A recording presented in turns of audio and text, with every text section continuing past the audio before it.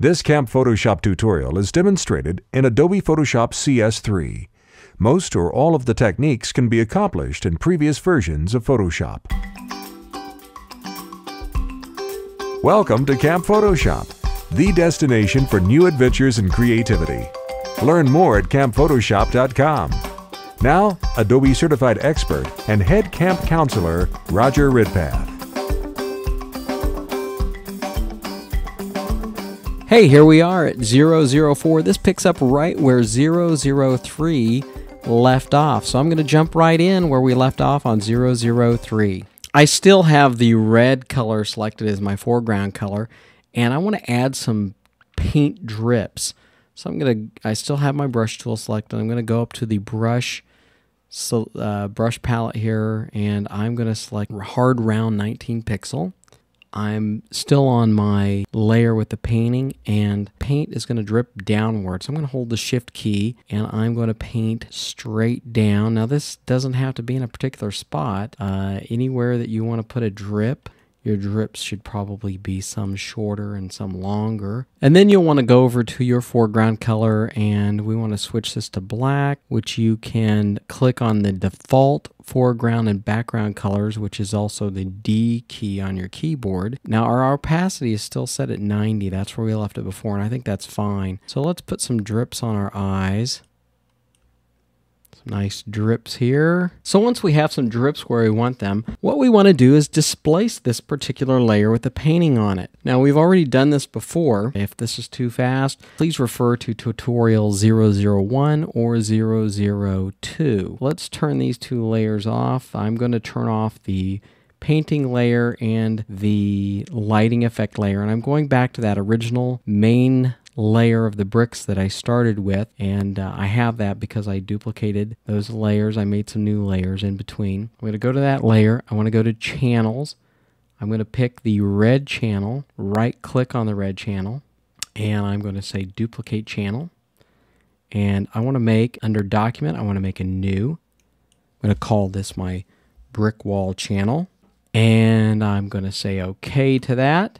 And then the quick way to save this is just to hit your close window button, and you do want to save it. Remember where you're going to save it, because you are going to need this image again in just a moment. And remember what you name this image. For our purposes, I'll save this as brick wall displace, and I'll remember where I save that, which I'm saving it with my other files for this project. And that file is gone, it's closed. Now this is important, again, I mentioned this before, you want to make sure when you're over here working the channels that you want to jump back up to all the channels. You want to make sure that you're viewing all the channels. Then let's go back to our layers, and I'm going to turn our layers back on.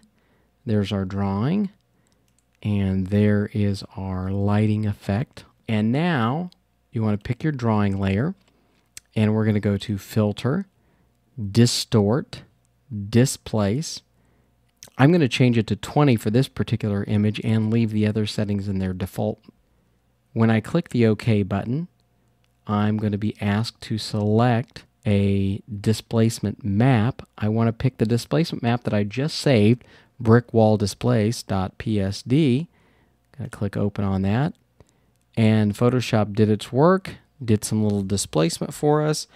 And if we zoom in just a little bit here, we can see some of the nice texturing effect around the edges of our painting, making this look a lot more realistic.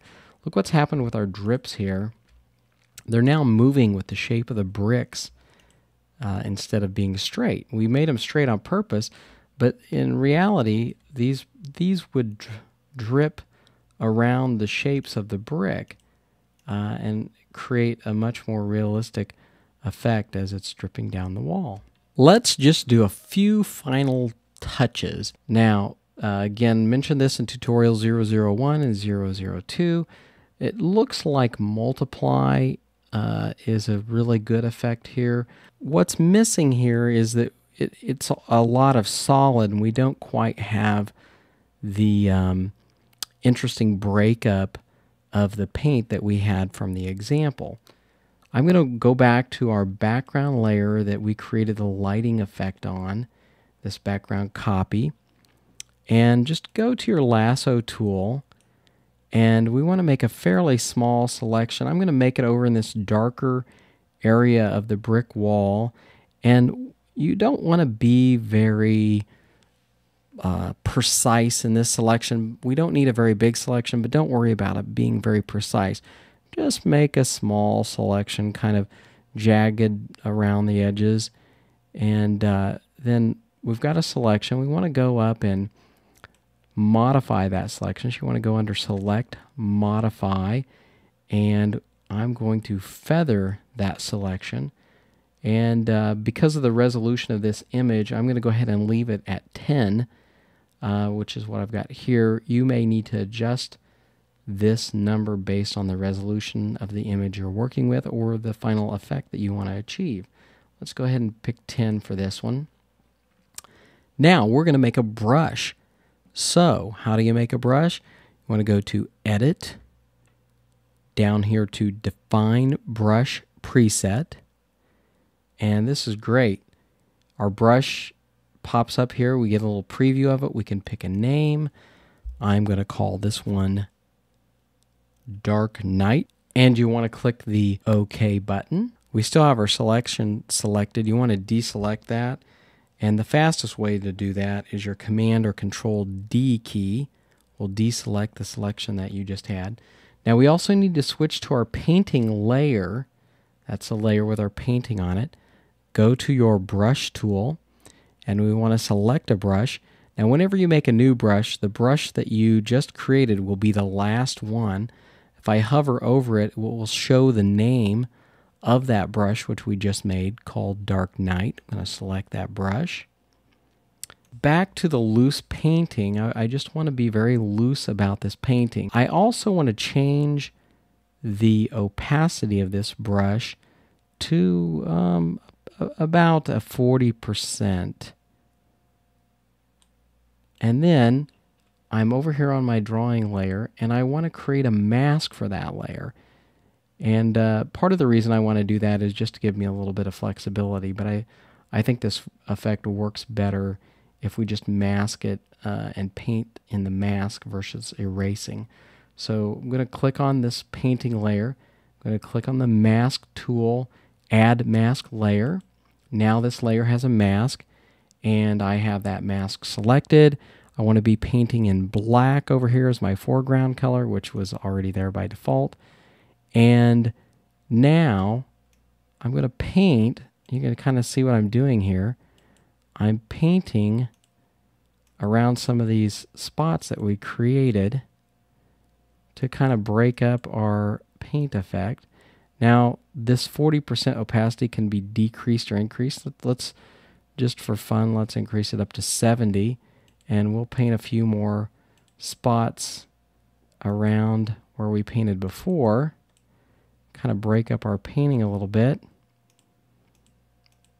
and getting a little bit more of that brush effect that we saw in our example.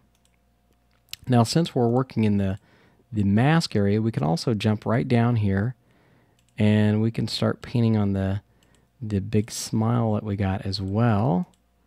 And I'm just being very loose about this and kind of painting where I think it feels like it will work well.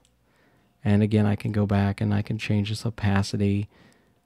Might just for kicks put it up to 100% a couple spots and lower it down substantially in a few others, down to maybe 20% in a few spots, just to give it a nice interesting look.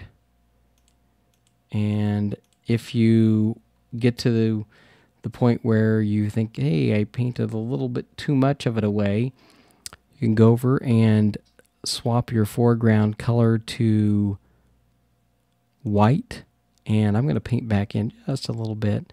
Actually, I need to increase my opacity to 100%. I'm going to paint back in just a little bit of my red over here that I kind of feel like I need. We've got a great looking jokery face. You've reached the end of this camping trip. Hike over to CampPhotoshop.com, where visitors can sign up for freebies and more video tutorials by Adobe certified expert and camp counselor Roger Redpath.